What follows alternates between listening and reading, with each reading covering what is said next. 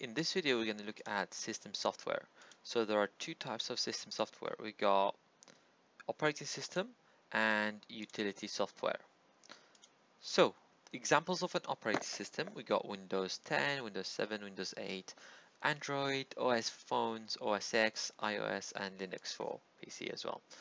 So software that manages computer hardware and provides a user interface. That's the definition of an operating system or system software, but it's mainly definition for operating system. So if they ask you in the example the definition of an operating system, that would be your answer. Software that manages computer's hardware and provides user interface. So a operating system has many functions, and that includes providing user interface, managing memory, managing multitasking, managing peripherals, managing files, and managing user access rights and security. So the way it manages files is by allowing you to name files, open files, edit files, save files, move files, and allocate files to different folders. So it allows you to do many things with files. Then we've got device drivers. So device drivers are software that allows you or allows the operating system and the hardware to communicate with each other. Right, then we got how it provides user security. So the way it provides user security for the user is by user management, and that means it can give different users different username and accounts. For example, if you got a laptop, your parents might have a different username and password on your laptop than you. So different user passwords for different people, different usernames. It can also provide firewall and antiviruses as well, and it can control access right. Okay, so operating system provides security by managing user access right, which means different users will have different accounts, including firewalls, and so it can include firewalls and antivirus for protection, and then it can also provide encryption software, which allows the user to protect their files so other people cannot read it. It can also manage memory, and the way it does that is by allocating free memory space to programs that need it, and programs that don't need it will be freed up. So if you have a game open, it will be moved to the main memory. But if your game is closed, you've not even opening it, then obviously it's not going to be open. It's not going to be added to the main memory, which is the RAM. And then it can also manage multitasking. So multitasking means running multiple things at one time or more than one task at the same time. Now, the way multitasking work is imagine you got task A, task B, task C, task D. So task A could be a game, task B Skype, task C Zoom, and task D another, let's say, Discord or whatever, another application. So if the task was split like this, it would take a long time for it to complete. But the way operating system does it is by splitting all of these tasks into smaller chunks. So it will divide the CPU time between the running application, and it can, because it can only process one at a time.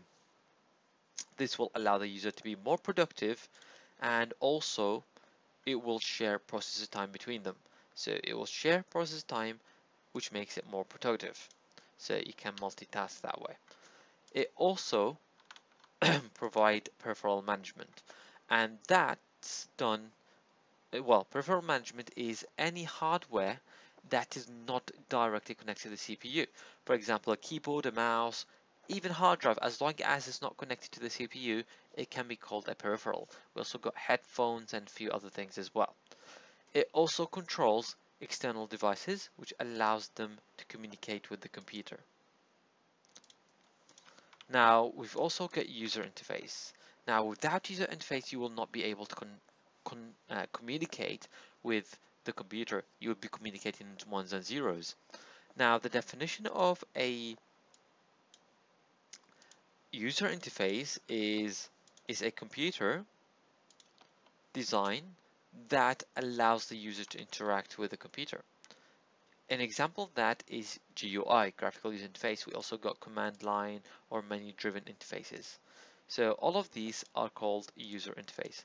Now, first a GUI that allows you to interact with the computer, but in a visual way. So you got icons, menus, and so on. So all of these are examples of a GUI. So you got windows here, icons, menus, pointers, so the mouse is moving around. This is GUI.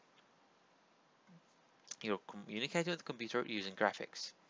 Now, the advantage of GUI is that it shows you visual cues to make it easy to work out how the system is used or how the system works or how to interact with the system. But it uses a lot of memory or a lot of system resource, such as memory or GPU, so graphic card.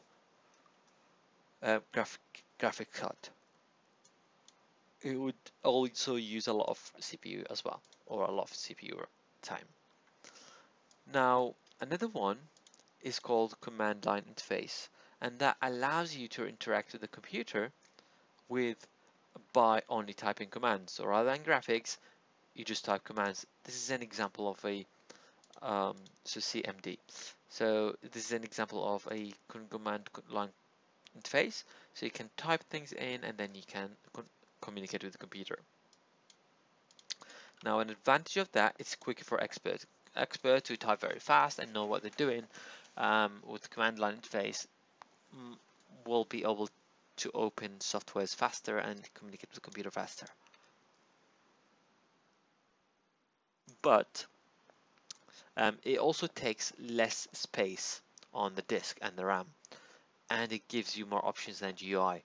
However, it has a very complex learning curve. It's not easy to learn how to communicate with the computer using command line interface.